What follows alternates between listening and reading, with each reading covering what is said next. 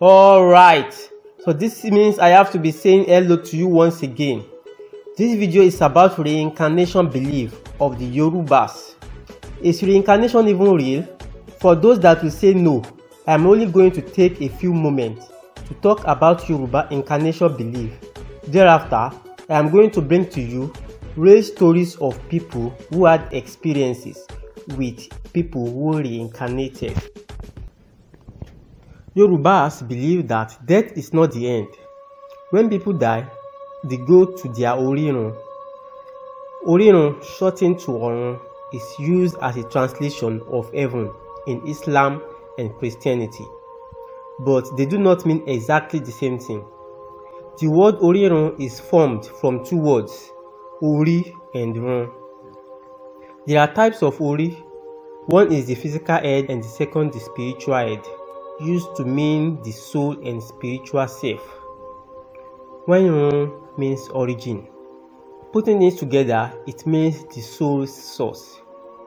According to Yoruba belief, when someone dies, they join their soul group. It might be below in the ground, in the water, Jupiter, or one of the stars. Orírun is not a specific place. They believe that when people die, they go back to that particular source they came from. Meanwhile, it's not everyone that died that return to their source. If their death is untimely, they reincarnate. Reincarnation is believed to be possible in three different forms, which are Ìpadàwáyé. They name such children Babatunde, that is, dad is back, and Ìyábọ̀, mom is back, Àkúdàáyá, that is, die and reappear. When someone dies, they could reappear in another place, usually distant from where they had lived. They continue to live with the same appearance, age, and could even remarry. The third is Abiku. These are those that keep dying as soon as they are giving birth to. So once upon a time, I posted this story on Facebook, and while people dispute its possibility, some people told us their own real life experience with people who reincarnated. First person, I have an uncle with just 2 fingers right from birth. He is over 50 years now, and also the only child of his parents.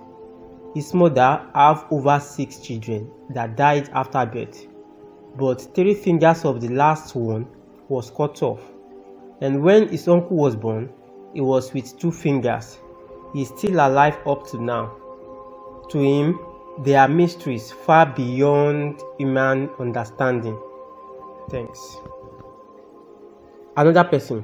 One day, a childhood friend from Shagamu named Ilebe Onigbin, in case you want to confirm, was asking after all her siblings, and she said Ruth is dead. She shouted and requested for her contact. She called her, narrating how she saw her sister Ruth eating corn in Abeokuta in one man's shop where they roast corn. She asked after them, and she was the one that even makes her to know where each of them live now. When she told her at first, she never believed, and she told her to go to that place again if she will see her sister. And since then, she has never seen her. So such is life. She believed Àkúdàáyá exists. This is not what she was told. It is what happened within her family. Àkúdàáyá is real. Whoever lived in Ojuelegba, Lagos about 2 decades ago might know the story of a woman selling food at Ojuelegba under bridge. When her family came from Benin to find out she is the same, and her name was called, she disappeared. Yes, at Ojuelegba under bridge. Àkúdàáyá is real. His mom's both parents died when she was under the age of 10. The late parent was seen by a neighbor who went to the north for business. He saw them having a chain store selling beverages. He greeted them and left until he got to Lagos to find out they are long dead. Even his younger brother, Yusuf, died in 1998 at the age of 10. After his demise, he still came to meet him for several months, sitting beside him. So he stopped coming to him until the day someone found him talking to someone he couldn't see, and he told him that it is his brother that he is talking to. Since that moment, he lost him forever. So it is real. So end of the story. Let's know your own experience with similar stuffs, and do not forget to like and subscribe.